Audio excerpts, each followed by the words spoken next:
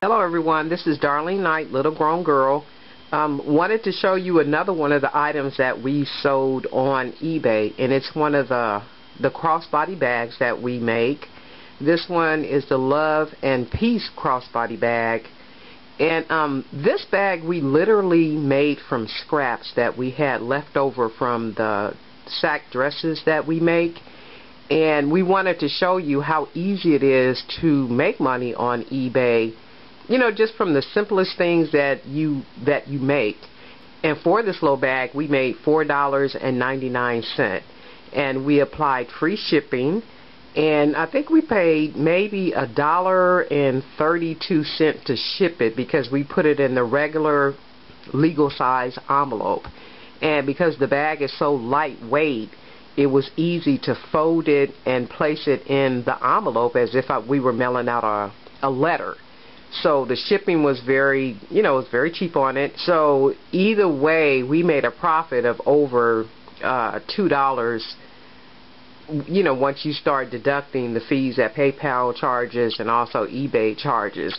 We still made a profit off of some scrap material. And this is why we keep stressing, if you make handmade items, eBay is prime real estate to test market your products.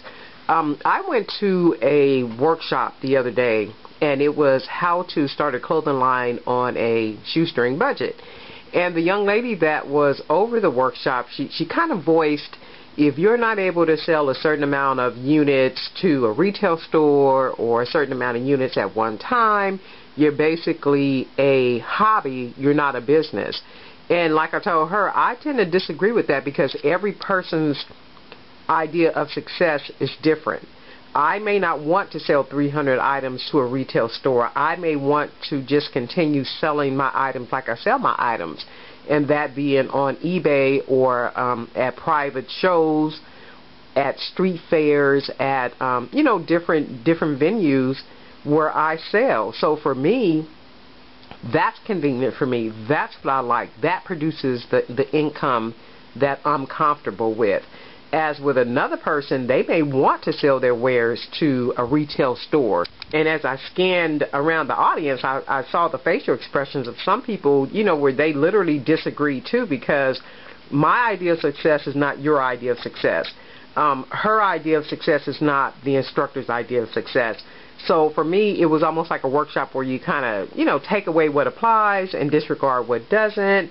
And I think that's what happens a lot of times with, especially people that are very talented and that are creators and designers. They kind of listen to what other people say, but there is not a blueprint for what it is that I do. There's not a blueprint for my idea of success, but only in my mind, not yours.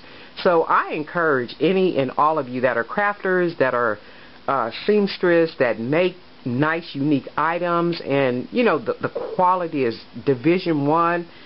Sell those items.